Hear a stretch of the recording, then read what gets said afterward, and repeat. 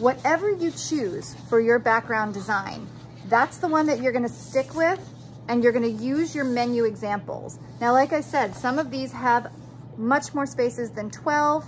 You do not have to make another menu, but you may wanna go back and reference those videos from last week so that you can come up with some more ideas or some different ideas that you'd want to do. I'm going to start just on this one so that I can show you how we're gonna transfer our patterns into our design. I'm starting with this one because there's some smaller spaces, whereas this one, all the spaces are pretty large, just so you're not sitting here watching me do a gigantic space. So when you decide to transfer them over, you're gonna be doing the same exact thing that you did when you were looking at the video and transferring it onto your menu, except this time you're taking it from your menu and you're transferring it onto your paper. So instead of them all being in perfect squares this time, you're going to have to figure out how to manipulate that pattern so it fills up your entire space. So for example, if I were to start with this from my menu, I would start with my marker. I did not use a ruler when I did it on here, but since these spaces are bigger, I am gonna use a ruler this time, and I'm gonna start with one of these medium spaces. If I started with that one, you'd be here all afternoon watching me do the same space. So I'm just gonna use my ruler, line it up, and draw my lines. Remember, since it's not a square shape anymore, it might be a little funky looking, a little different than what you maybe expected it to look like. So you might have to get creative. Like this spiral, for example, fits perfectly in this box. However, would a spiral fit in a long skinny place? Maybe not. You might have to think about changing that. Maybe we'll do that one for the next example, just so you can see how you can alter your menu pattern to work for you. Okay, so I've used my ruler so that I can get those nice straight lines. And then for the shorter ones, I'm not gonna use my ruler. It's easier for me just to do them freehand. And like I said, I'm gonna be using black for all of these examples. It's up to you if you wanted to use a color.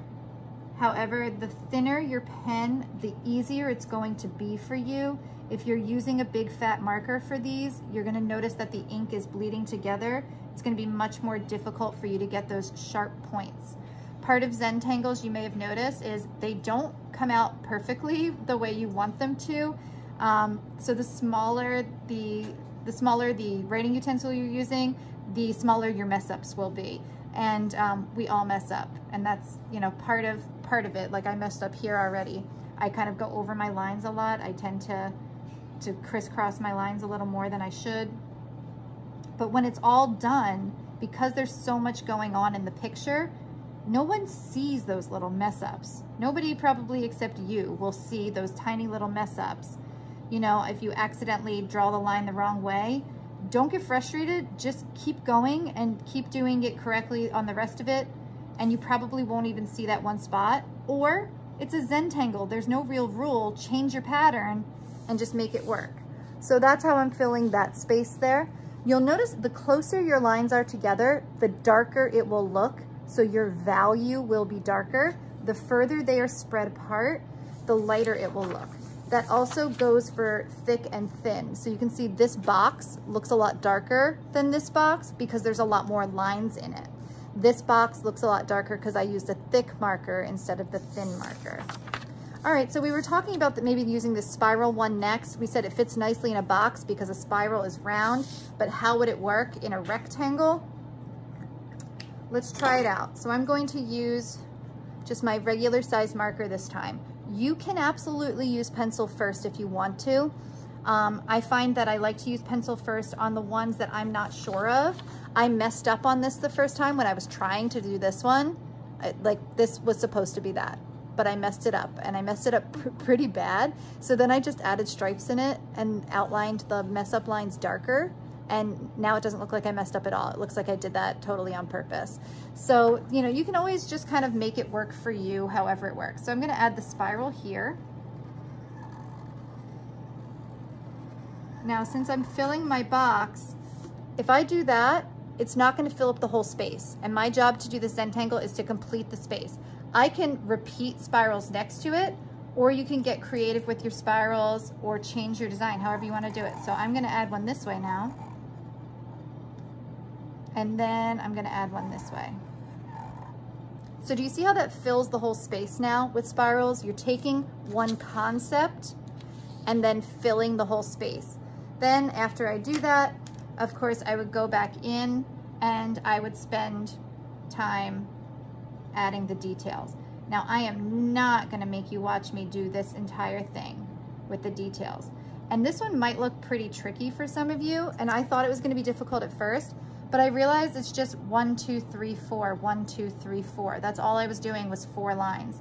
So, you know what, I'm gonna add another shape in here because I don't like how big this is. So this is what I mean about making the space work for you. That kind of divvies up my space a little. So I'm just making curved lines like a C backwards. 1, 2, 3, 4. It's that simple. 1, 2, 3, 4.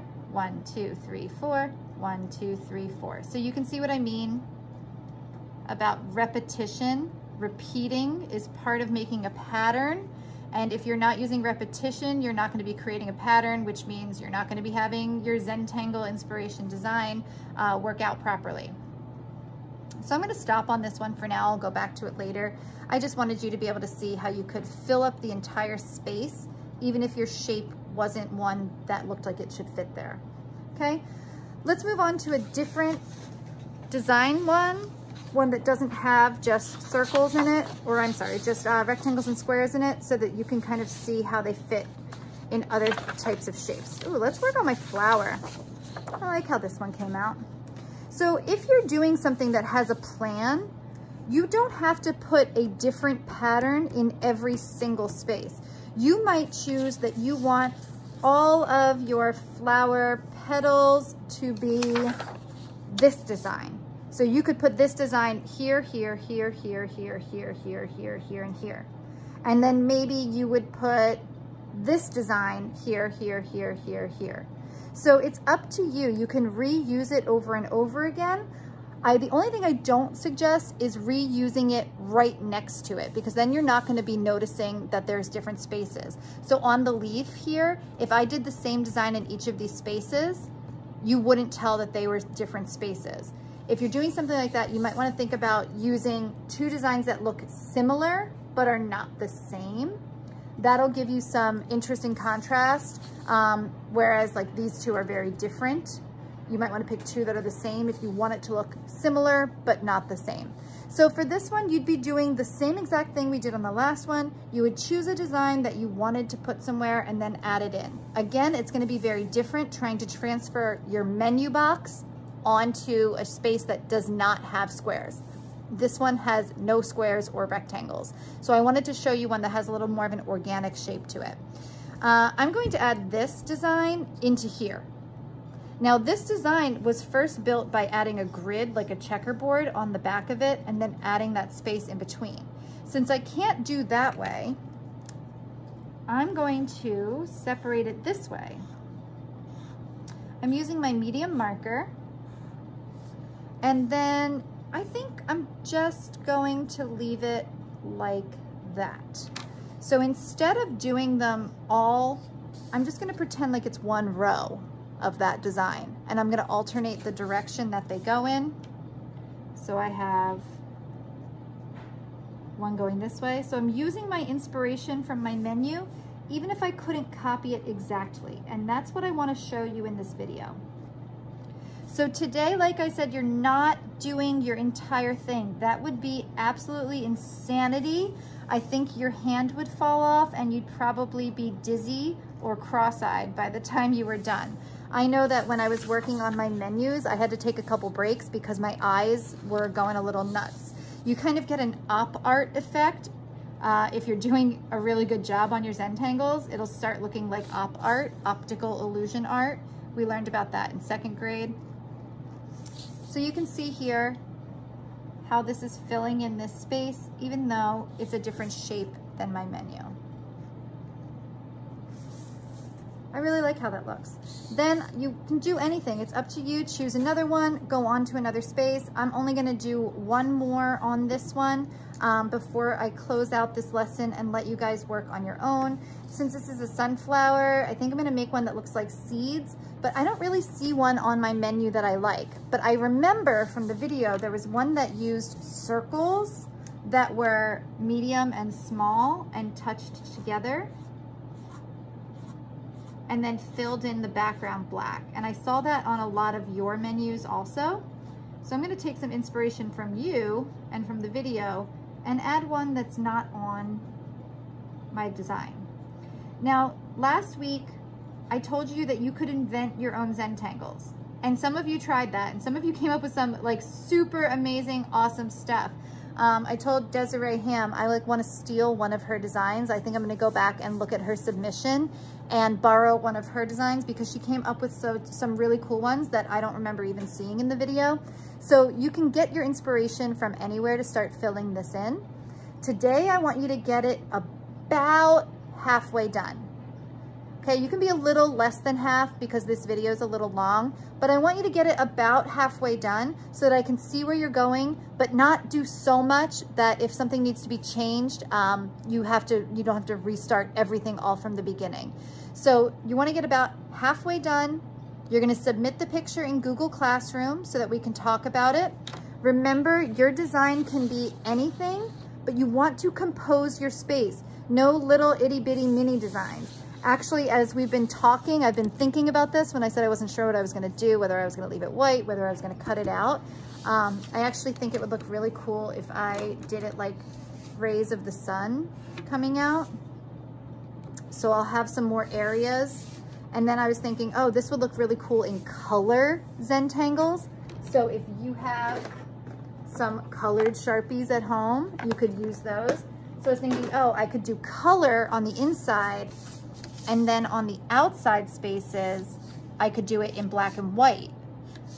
And that would be like a cool contrast. So it's up to you how you design yours, whether you do all black and white, whether you do some color, whether you do both. Yeah, I like that. And it's up to you how you make that work. So the first thing I want you to do today is draw your design. Make sure that you trace it in a black marker. I suggest a thick black marker, like a Crayola marker or a thick Sharpie if you have one. Then you're gonna take your menus from last week and get it to, I'm gonna change it. You don't have to do half. Let's say do 6 spaces. That might be different for everybody. So I'm gonna give you a break this week because your design might take you a long time. Let's do 6 spaces. Some that are large and some that are small. So don't turn it into me and be like, I did this one and this one and this one and this one. No, like pick some big ones and pick some small ones. Submit it to me in Google Classroom under your Zentangle design part 1. Then next week we'll do some more and we'll have Zentangle design part 2. And then during your flex week, you'll have time to wrap it up and it will be finished Zentangle design. So I hope those directions for this were pretty clear. I know that there's a lot going on and I know that I threw a lot of options at you, but just remember, you can search on Google. The options are endless. A lot of you have been choosing things like Baby Yoda to draw from Art for Kids Hub. That could be your outline, right? You could do a Minecraft character and that could be your abstract design that you start filling with Zentangles. A lot of them I've seen are like girls with like this crazy flowing hair, which I don't have crazy flowing hair. I have straight hair, but that could be your design. Cupcake icing, ice cream cones, anything you want can be your design. It can be as simple as overlapping shapes and lines, or as difficult as creating a drawing, or something I have not even thought of because it's coming out of your brain since you are the artist. So take that, I want you to run with those ideas. You are creating your drawing and you're filling 6 spaces, 6, 6, 6, some big, some small. Turn it in Google Classroom. We'll continue working on it next week. All right, I can't wait to see these. I'm so excited to see how they turn out. From the looks of your menus, I think this is gonna be like the most amazing project ever. All right, bye everybody.